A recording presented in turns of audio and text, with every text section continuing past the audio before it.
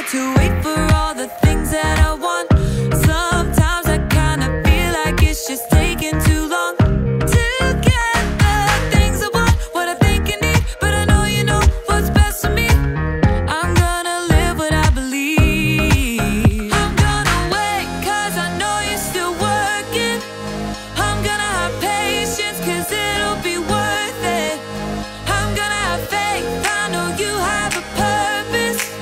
I'm gonna wait, cause I know you're still working on me.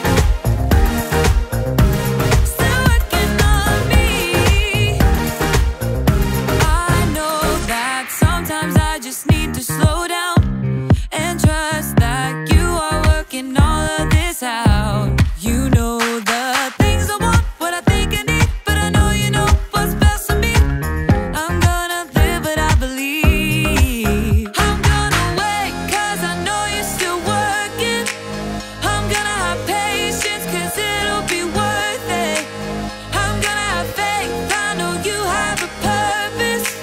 I'm gonna wait, cause I know you're still working on me. Still working on me. I'm gonna hold up, slow down. I'm gonna trust that you're working it out. I'm gonna hold up, slow down. I'm gonna trust that you're working it out. I'm gonna hold up, slow down. I'm gonna trust that you're working it out. I'm gonna hold up, slow down. I'm gonna trust that you're working it out. I'm gonna wait, cause I know you're still working. I'm gonna have patience, cause it'll be worth it. I'm gonna have faith, I know you have a purpose. I'm gonna wait, cause I know you're still working on me.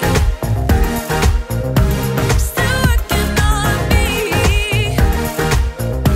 Still working on me.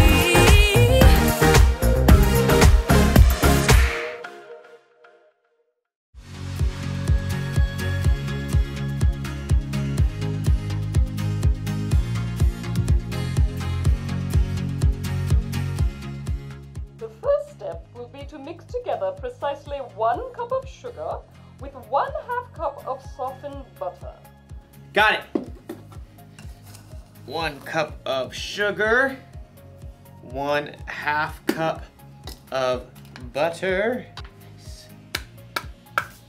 Oh, hi there. I'm in a baking class over the internet. What was that, Graham? Oh, nothing. I'm doing a thing. Can you mute yourself, please? Yeah, sorry. My instructor is teaching us how to bake a cake from scratch. It won't take long, so you just have a little patience and I'll be right. You should be done mixing the sugar and butter together, so let's move on. Ah! Patience is waiting until later for what you want now. After you've stirred in the eggs, add 2 teaspoons of vanilla. Gotta catch up. How much vanilla did she say? Hold on a sec. Excuse me, what? Pardon. How much vanilla did you say? 2 teaspoons, Graham, and then you add cups of flour and milk. What was that? I'm sorry.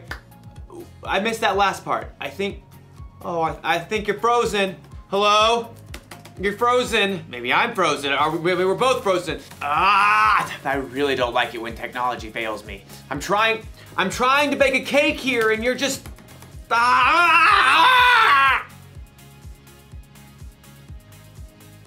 I have to wait until it unfreezes before I can make my cake. You know, sometimes we have to wait for things when we really, really don't want to. Just like in today's story. And sometimes, also like in today's story, we don't wait.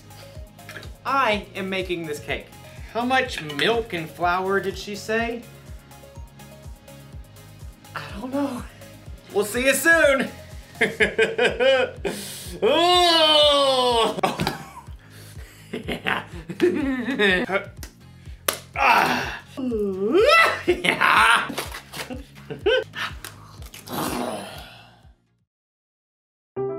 The Bible. It's 66 books of history, stories, letters, and poetry that fit together to form God's one big story. The epic adventure of how He created us and loves us so much that He made a way to rescue us. As we travel through the Bible, from Genesis to Revelation, we discover people who met God and found their lives changed forever. Now, for an amazing story inspired by the book of Genesis, chapter 25, verses 24 through 34. When Abraham's son Isaac grew up, he married a girl named Rebekah. But it didn't seem as though they'd be able to have children. Please, God, give us children. But God answered Isaac's prayers, and Rebekah became pregnant with twins. Isaac, I'm pretty sure they're having a wrestling match in here. Oh, definitely boys. Rebekah asked God about the struggle she could feel. He told her, 2 nations are in your body. One nation will be stronger than the other. The older son will serve the younger one. When it was time for the babies to be born, they came out fighting. Esau was born first. He came out with a strong set of lungs and a head full of red hair. His brother Jacob was born moments later, still holding on to Esau's heel. How on earth did he manage that? The brothers shared the same birthday, but as they grew, that was about the only thing they had in common. Esau loved to roam far out into the wilderness. I would walk 500 miles and I would walk 500 more. Jacob preferred the comforts of home. The sun is so hot. I'll just take a little nap in the tent. Esau loved to hunt wild animals. That is one excellent wildebeest. Jacob preferred a different type of hunting. Not you, not you. Ha! The perfect ripe honeydew melon. One fine morning, Esau headed out into the wilds in search of adventure and some nice, juicy venison. I'll feast tonight. But Esau went all morning without spotting a single rabbit. Ugh, should have packed a lunch. In the afternoon, he tracked a deer for hours, but he missed his chance as the deer sprang away. Ah! At last, Esau headed for home, defeated. He was tired and irritated and so hungry he could eat an entire woolly mammoth. Must eat food. As Esau neared camp, a delicious smell wafted out to greet him. Food! Jacob had been home all day, resting and plucking his favorite herbs from his garden. A little coriander, some dill. As evening approached, Jacob used his savory herbs to whip up a tasty red lentil stew and a batch of fresh, buttery bread. This will crisp up nicely on the hot stones. By the time Esau had arrived in camp, Jacob's stew was simmered to perfection, and the bread was hot and crusty. Food! Food! Esau lunged for the stew cauldron, ready to grab a bowl, but Jacob blocked his path.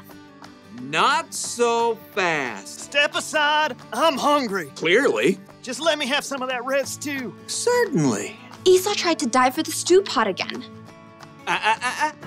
Just one itty-bitty thing. What? Well, first, give me the rights that belong to you as the oldest son. Esau spent more time listening to his stomach than his brain. So in that moment, his stomach won out. Look, I'm dying of hunger. If I die, those rights are pointless anyway. Now give me that stew. Esau sprang forward once more. Promise to give me your rights. Fine. Fine what? Fine, I promise. Promise what? I promise to give you my rights as the oldest. Cool. Help yourself.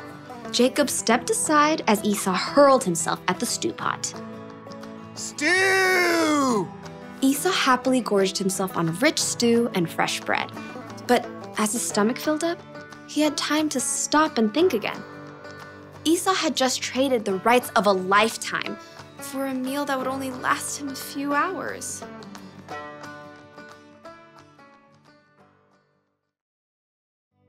Let me give you a little advice. Don't bake angry. Instead of making a cake, you end up making a mess. That's what happens when you lose patience.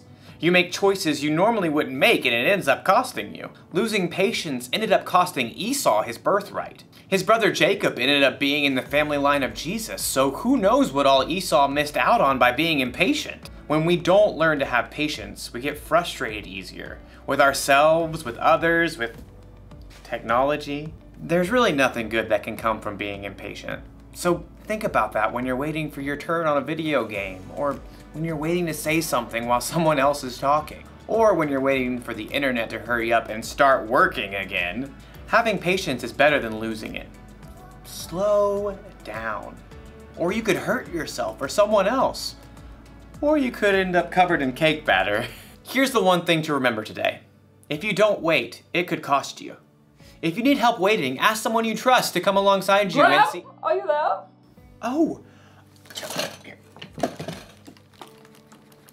You're not frozen anymore. I lost you there for a minute. Technical difficulties. I see. How's your cake? I think I'm gonna need another lesson. Very well. Same time next week? Sure, I can wait. I may have the place cleaned up by then. Pardon? Nothing, it's a thing. I'll see you next time. So, how much flour was I supposed to use? 2 cups. How much did you use? All of it. Ah, no, that was wrong.